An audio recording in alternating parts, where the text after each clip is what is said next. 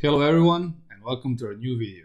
Today's topic will be our brand new integration between wpDataTables and Forminator Forms. This is the brand new integration that is available in free version and also in our full version, and Aleksandar today will show us how you can create forms and tables from that forms.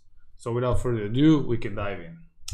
Okay, as Bogdan mentioned, this add-on is free and it can be used with Forminator Pro and Forminator Basic, also free version. You can download the add-on on wordpress.org.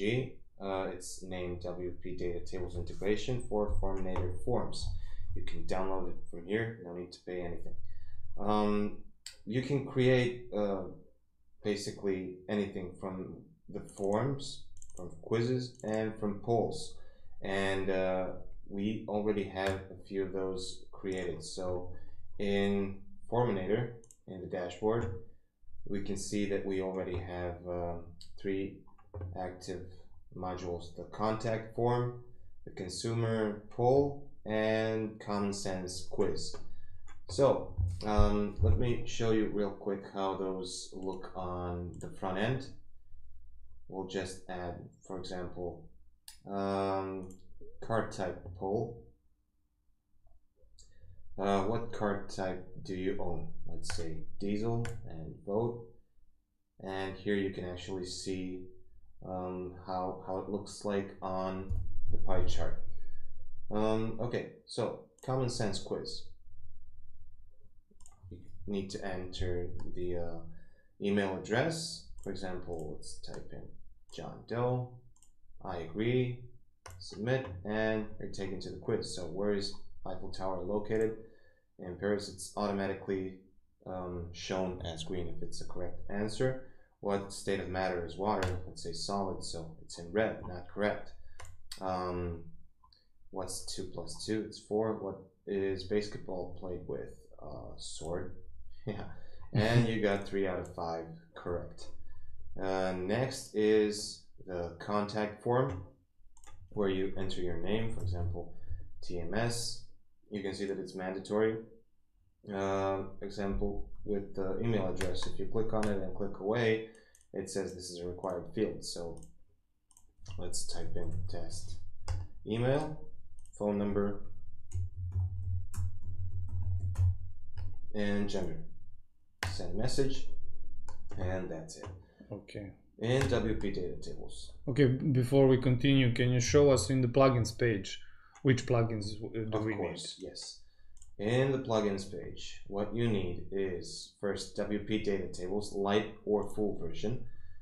We have full version installed right here. Current version is 3.5. We need the add-ons, so wpDataTables Integration for Forminator Forms, and we need the Forminator plugin. Okay. So those 3 need to be enabled in order for this add-on to work. Back to the tables. So we create a table.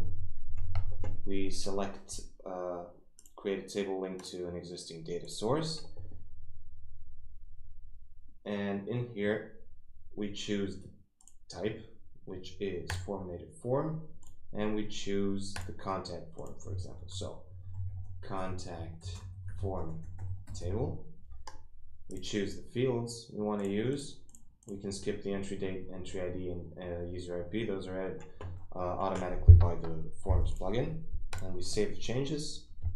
So here it is. First name Alfred, first name Bogdan, first name John. If they entered both the first name and the last name, they will be displayed in a single cell like this, and that cell will be expanded. So we now have the email address, the phone number, and gender. Okay. Next would be to create a table from, let's say, poll. Okay. So we again repeat the process. So poll table, and we choose Forminator form. We choose the poll for the pie chart. So all answers and total votes. We save changes. And here it is. Diesel, total number of votes 9, petrol, total number of votes 4, and so on. From this table, let's create a chart real quick. So, under create a chart, we can actually add a whole chart. We have the name, we choose the render engine, which will be high charts, and the pie chart chart.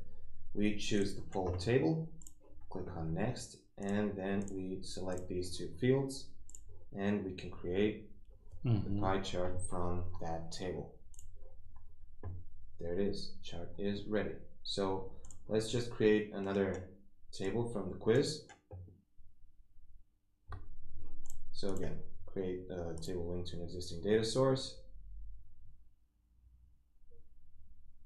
Then Forminator form, quiz table. We select the fields. So those fields will be changed based on which form is selected first. Of course, yes. The fields are being pulled from the form.